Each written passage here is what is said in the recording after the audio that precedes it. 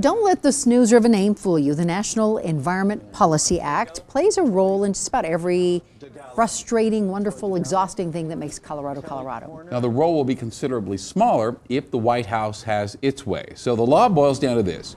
If you want to build a highway, you have to first determine if that will hurt wildlife. You want to build a power plant, you'll have to do a study of what it will do to the air the neighbors are breathing. And those studies can be extensive. Everyone from Ronald Reagan to Barack Obama has complained that it takes too long to get anything built. In 2016, the average review was reportedly taking more than 5 years to complete. That means no construction, no new roads, no nothing until 5 years of paperwork was written, read, and argued about. Well, the Trump administration thinks it's high time to cut down on the red tape and streamline the process. Environmentalists say that red tape exists for a reason and is sometimes the only thing holding together their way of life. Denver 7's Megan Lopez is going 360.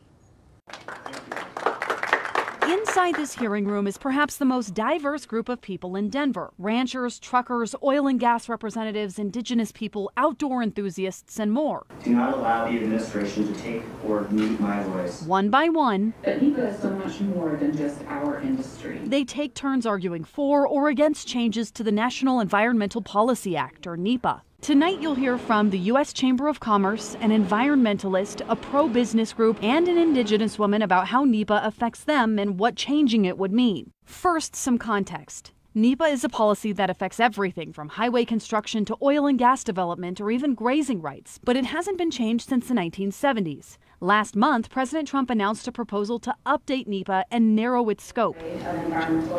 And Tuesday, Denver became home to a national discussion, the only location other than Washington, D.C. where a public hearing was held to discuss the changes. Let's figure out a common sense approach. Ed Mortimer from the U.S. Chamber of Commerce is in support of the update. He says technology has changed, roads are being used in different ways, and the current system brings everything to a grinding halt. It can take 4.5 to 20 years to get a project from inception into construction.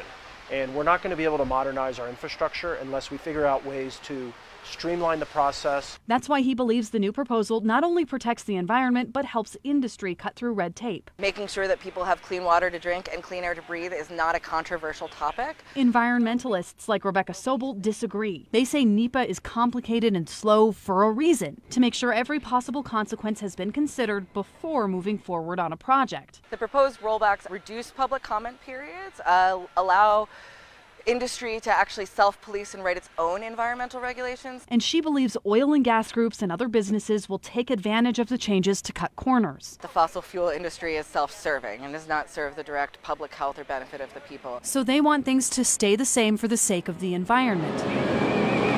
If you're looking for a way that NEPA affects your everyday, look no further than I-70. Construction on the expansion project is underway, but NEPA slowed it significantly. The permit process for that project took over 13 years.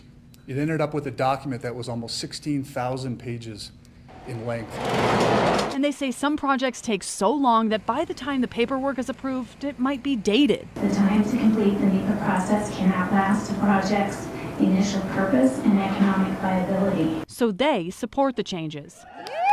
Outside of the NEPA hearing, dozens gathered to protest. NEPA is one of the few tools that indigenous peoples have to stop certain projects. To feel their pain. Indigenous groups have used NEPA in the past to block the Dakota Access Pipeline, for instance. To protect our homelands and our waters and our cultural sites, our burial sites. That our minds be pure. They say the proposed changes would limit their voices because it narrows the scope of what NEPA looks like. This would mean a lot of things that affect tribes, although the project isn't directly affecting the tribe, but maybe downstream would affect the tribe, is no longer part of an analysis. But others say the updates would increase communication between the government and tribes. For decades, the National Environmental Policy Act has shaped development. This diverse group in the NEPA hearing room shows just how wide-ranging the policy's effects are.